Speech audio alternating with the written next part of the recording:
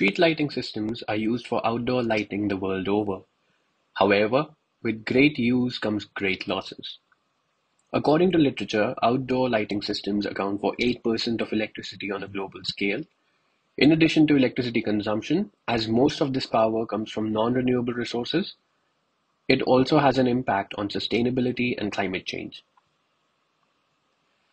A possible method for reduction of consumed power is to introduce feedback type control in streetlights to minimize operation time and thus to reduce electricity consumption.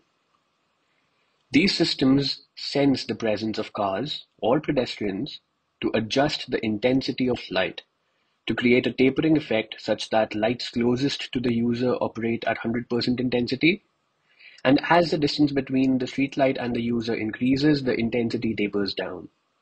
Lower intensity operation means lower power consumption. According to literature, such systems could reduce electricity consumption by 70% and have been suggested by British Standard. However, a major challenge for implementation of such systems is that the sensed signal needs to be processed in real time. This means that the sensor response needs to be ingested and processed, and the system must react to the processed signal in real time. In this project, this challenge was tackled.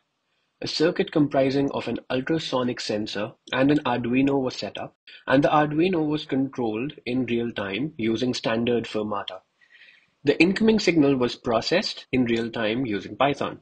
The electronic setup and the real-time code was tested on a 1:100 replica of the road. Average dimensions of a car, the street light, and the road and its markings in the UK were used to produce this replica. The real-time signal was designed to filter the noise out of the signals. Further, the incoming echo signal was processed and the car was detected. As seen in the background, the sensor returned a pulse when the road was empty and a constant zero signal when the car was detected. This was used for vehicle detection and switching on the light at the right moment.